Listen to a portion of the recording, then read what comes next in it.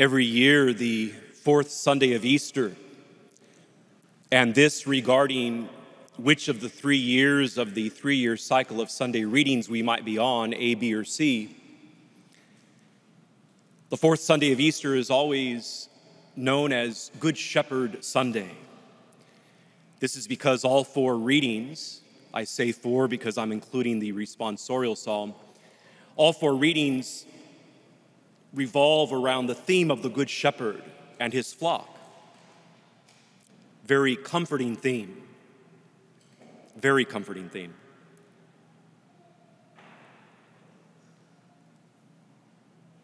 This year, it's also the secular Mother's Day, which we will recognize with a blessing at the end of Mass, as well as during our universal prayer, the general intercessions.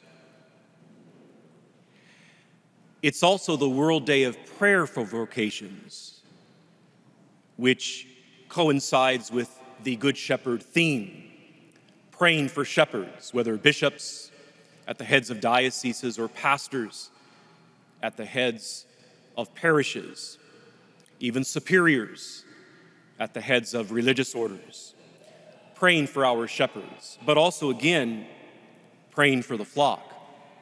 So we remember vocations in a special way across the board, not just pastors, not just clerics, but also religious life in general. But whereas the Good Shepherd Sunday theme often seems to focus on the shepherds, today I wish to focus on the flock, us, we who are members of the flock. I think this is very important too. In fact, I think the church wants us to focus on the flock. And so I do that today.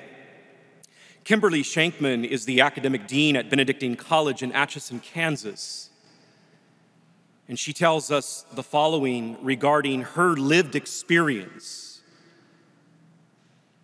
as being a member of the flock. She says this: 9 years ago, my son had to be airlifted and be life-flighted to the regional trauma center after a devastating car accident. My husband and I had to travel down in our car for over an hour, not knowing whether he was dead or alive. We were reeling. We thought we were alone, that no one really knew what had happened, and that we would have to navigate this all alone by ourselves. When we finally made it to the hospital, flustered and almost dazed with apprehension, we didn't know where to go or what to do. But as soon as we walked in, we saw a room full of our friends, with more people joining the crowd to watch and pray with us throughout the night. Word had spread, and friends and colleagues and even people we barely knew made the trip to be with us and support us. This was a sign more real than anything we had ever experienced, that our true shepherd had us, his flock, well in hand. We weren't on our own. We were part of a flock that was always protected. In the challenges of caring at home for our now totally disabled son, we still see the same shepherd. He surrounds us with a loving flock of friends and neighbors, visitors and caregivers, who serve as a constant reminder daily that even or especially at our weakest and most vulnerable moments, he will always find us, lay us on his shoulders, and guide us in the paths we should go. On this Good Shepherd Sunday, this fourth Sunday of Easter, the risen Christ consoles us with these words from the Gospel of John, quote, "My sheep hear my voice, I know them, and they follow me." What fills Christ's disciples as members of the flock with joy in the Holy Spirit is the Good Shepherd's voice, which is identical with the gift of life itself. human life, made in God's image and likeness. In fact, like the converts whom St. Paul and St. Barnabas urged to remain faithful to the grace of God in the flock, in the first reading today from Acts, our own happiness lies in our faithfulness to the tender voice of the shepherd and of understanding that each one of us is among many of a flock. We're a flock right now in this physical church house, this physical, beautiful church building. We're a flock right now. There's 132 of us in here, let's say. That's a flock of 132. We can't forget this. Good Shepherd Sunday celebrates the correspondence between the longing of the human heart and the promise made to us that God will send a faithful shepherd who will never abandon us. And did you hear the collect prayer at the beginning of Mass after the penitential rite? The collect prayer called him a brave shepherd. A brave shepherd. It also mentioned a humble flock. A humble flock. Even our responsorial Psalm 100 had us repeat and chant the important belief that indeed we are his people, the sheep of his flock. And the second reading from the book of Revelation also confirms for us that this shepherd is also the Lamb of God. The Lamb of God, who lives to take away the sins of the world and who will wipe away every tear from our eyes. Some of you can see visually from your vantage point in the pew the beautiful image of the Good Shepherd holding to his breast his sacred heart. The lost sheep, huh? We think of that image today, especially, I think, on Good Shepherd Sunday. Bishop Robert Barron, in his letter to a suffering church, says we should never leave the flock of the church because it is the church alone that teaches and speaks the fullness of truth about the following: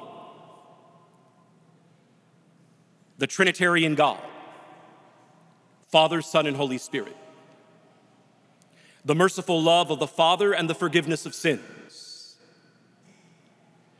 Jesus Christ as Lord and Savior of all; the Holy Spirit and his manifold works, gifts, and fruits; the fullness of sacred Scripture as the divinely inspired Word of God; the seven sacraments and their economy of salvation, how they aid the individual towards salvation; the lives of the saints, and the dignity of the human person and human life issues. Again, Bishop Barron, in his letter to a suffering church, says we should never leave the flock of the church because it is the church alone that teaches and speaks the fullness of truth about those very areas. There's a great quote from St. Ignatius of Antioch in his letter to the Philadelphians. First century. He died around 107. He says this: as sons and daughters of the light of truth, flee divisions and evil doctrines. Where your shepherd is, follow him as his faithful flock. Be careful, therefore, to take part only in the one Eucharist. For there is only one flesh of our Lord Jesus Christ, and one cup of his blood to unite us, and one altar and one bishop, with the priests and deacons who are his fellow servants.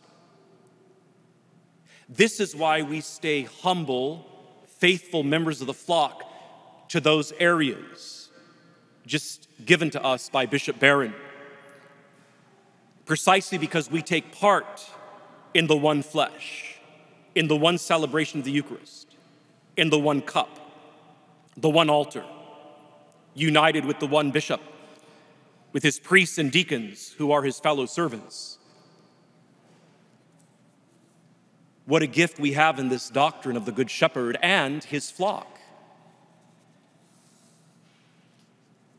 St. Ignatius of Antioch goes on kind of quipping almost.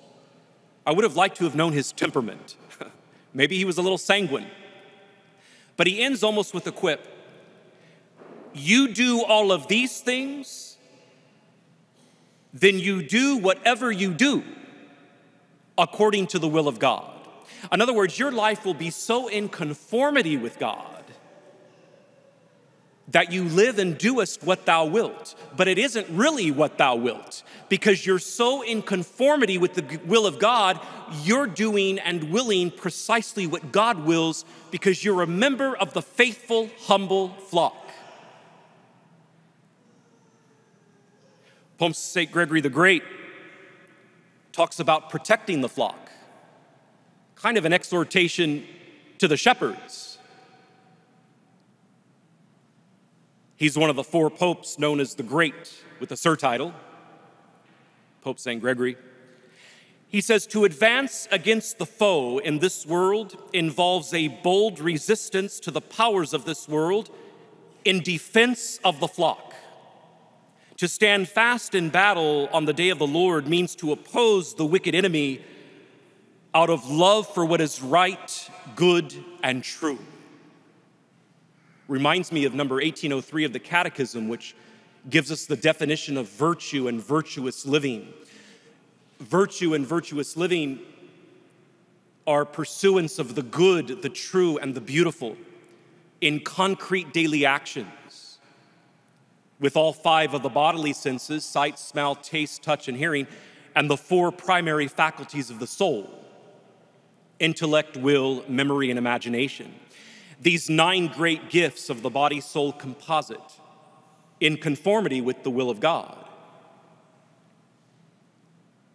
To advance against the foe involves a bold resistance to the powers of this world in defense of the flock. To stand fast in battle on the day of the Lord means to oppose the wicked enemy out of love for what is right, good, and true. Pope St. Gregory the Great. Maybe this is why 1 Peter chapter 2, verse 25 says, by his wounds you have been healed, for you had formerly gone astray like a sheep, but now you have returned to the shepherd and the guardian of your soul. Again, the one who went astray, that's now held at the Sacred Heart and breast of our Lord Jesus Christ. I loved yesterday's collect prayer for Saturday of the 3rd week of Easter.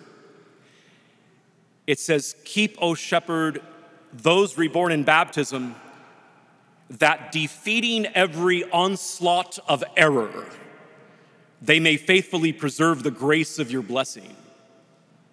That by defeating every onslaught of error, they may faithfully preserve the grace of your blessing. Those are just words that just embolden in God's grace and make us want to defend the truth. We have a shepherd who cares for us. We have a shepherd who watches over us. We have a shepherd who was willing to die for us. What a gift our Catholic faith is,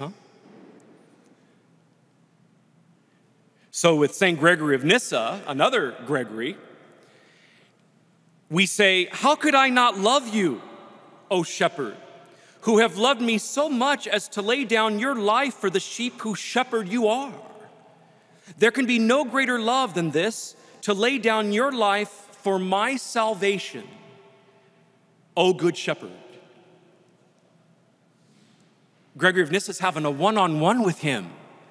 That's what St. Teresa of Avila means when she says prayer is simply conversation with God. You notice that quote is in the first person singular. St. Gregory of Nyssa is talking directly to him. How could I not love you, who have loved me so much, O good shepherd, as to lay down your life for the sheep whose shepherd you are? There can be any greater love than to lay down your life for my salvation, he's telling the good shepherd. And we heed the counsel of St. Margaret Mary Alacoque, the Sacred Heart visionary from France. And remember, the good shepherd is holding the lost sheep returned to his Sacred Heart. We heed the counsel of St. Margaret Mary Alacoque, the Sacred Heart visionary from France, who exhorts, we must take refuge in the adorable heart of our Good Shepherd.